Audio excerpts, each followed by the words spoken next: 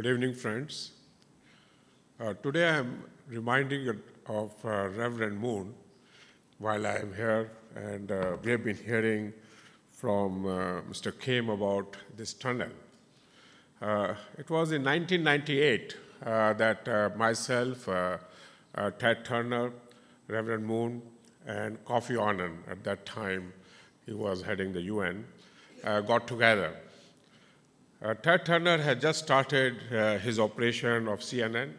He was trying to connect the houses with the help of a channel which could be seen worldwide.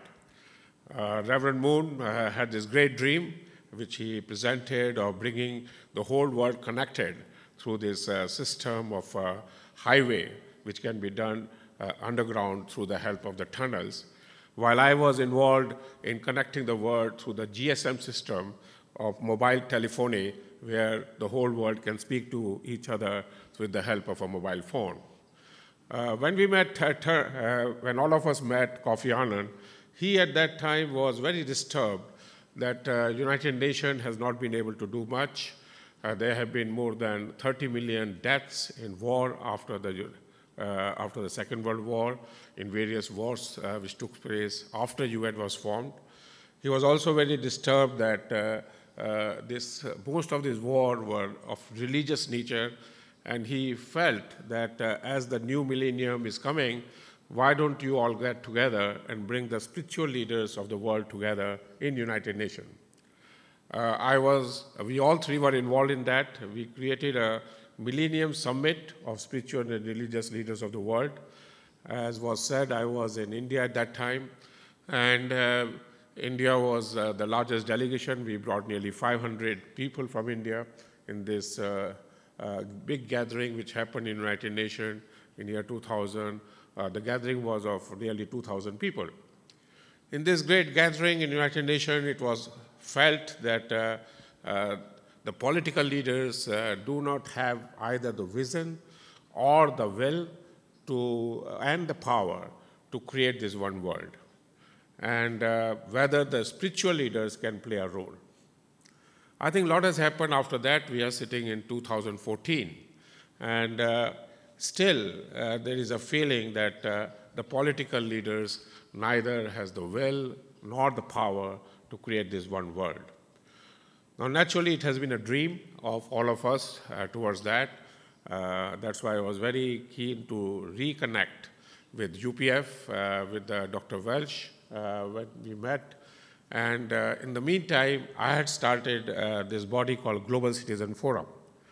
But we also found that there are many, many bodies which have been formed in the last 15 years, including there's a body by Google, which is known as Forward. There's a body by Facebook, which is called as Network.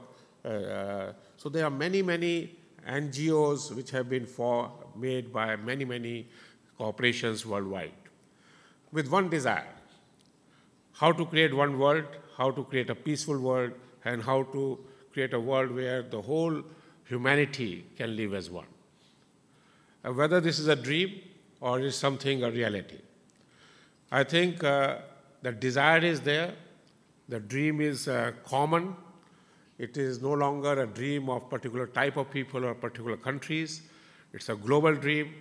But as we have been hearing these speakers before us and many, many speakers who speak in various conferences, that it's not happening.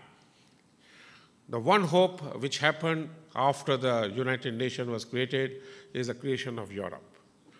The experiment of Europe, where the two world wars were fought, has been an exemplary example. But this they did by themselves. It was naturally supported by, or not supported, I won't use the word, but people sympathized with this. But it was something which was started by bringing East and West Germany together. It was something which was started by creating one currency. It was started by creating one assembly for these peoples where the political decision could be taken for Europe. And I think this Europe creation has created a hope that more and more of these economic formats can be created before we create one world. And one world is a big game because you are talking of so many nations. So before we create one world, can we create regions which are one? Because most of the conflict is in the regions. America has also moved in creating one America by bringing North and South America, Canada together in one economic format. We at Asia Pacific has not done much on it. I think Asia Pacific region has been highly fragmented. It is a region which was always having been colonized in the past. It is a region which has not, being united. Somebody recently in one of the speech just mentioned the great Prophet Muhammad and Buddha. These two prophets of Prophet and Buddha, they both projected peace in the world, and they were the ones who were trying to bring this peace in this region. I think Buddha, who came from India, was a messenger of peace. He talked about equality. He talked about peace not only in the region, but this Buddhism spread from China, Japan, Korea, and most of the Asian countries. Even Islam, which started in Middle East, got spread in most of these countries, including India, including Singapore. Today, Singapore, which the country I belong, has become a symbol of peace. I took the citizenship of Singapore in 2002 for that region. I feel that Singapore has the technology for peace.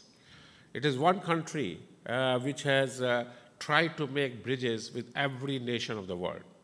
And I think in Asia Pacific, the role of Singapore as a peacemaker should not be forgotten or should not be missed. We are talking three major forces which are going to play a role in restructuring of Asia Pacific.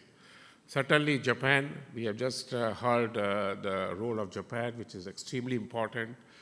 Japan has been an aggressor in the Second World War, and that's why their responsibility is higher.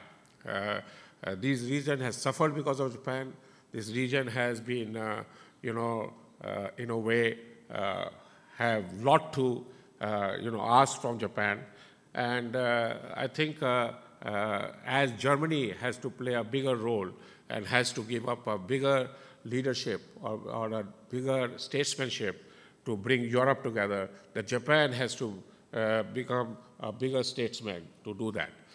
I think Japan is not something who can ask what other nations can do. Japan should say what they can do for other nations. Japan has been, like Germany has been in the past, has been the aggressor. They have not only conquered at that time or colonized at that time, most of the nations in this area, including China and Korea.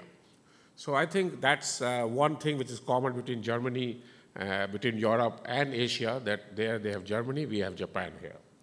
On the other side, we have the role of China, which is one of the people who have the veto power, because in this whole region, there's only one country which has the veto. And they should use this veto judicially. They cannot be a party to the vetoes which are being used by Russia or by US or by France or by UK. I think we expect more from China to play a game where this veto is more for Asia. It is not for the people of other parts of the world. And that's why when my friend talk about Russia-China relationship, that's fine, it is very welcome, but it is not at the expense of Asia.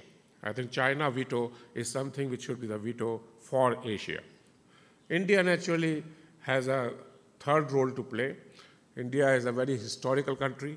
It is a country which has always talked of peace. It is known as a nation for peace. It has a history of peace. It is one nation which has no aggression history in the world. Even when when Bangladesh was liberated from Pakistan by India, India got out of the Bangladesh within a period of less than a month. That means they did not keep the control like people did in Afghanistan, Iraq, and other places by keeping their army. So I think India has a tremendous history of peace.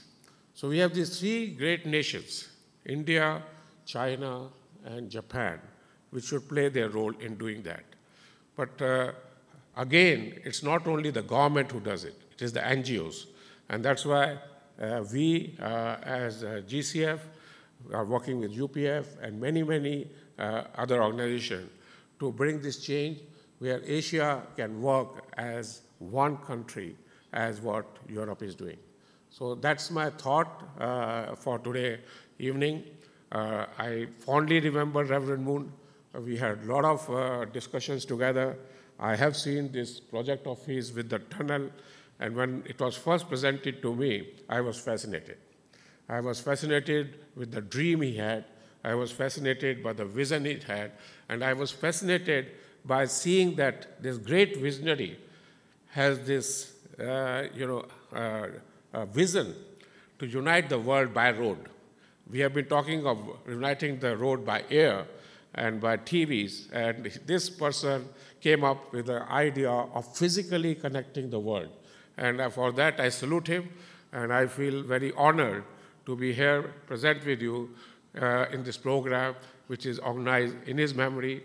And I must give my respect to Mrs. Moon and also to all the people who are working in this organization and the great work they are doing. Thank you very much.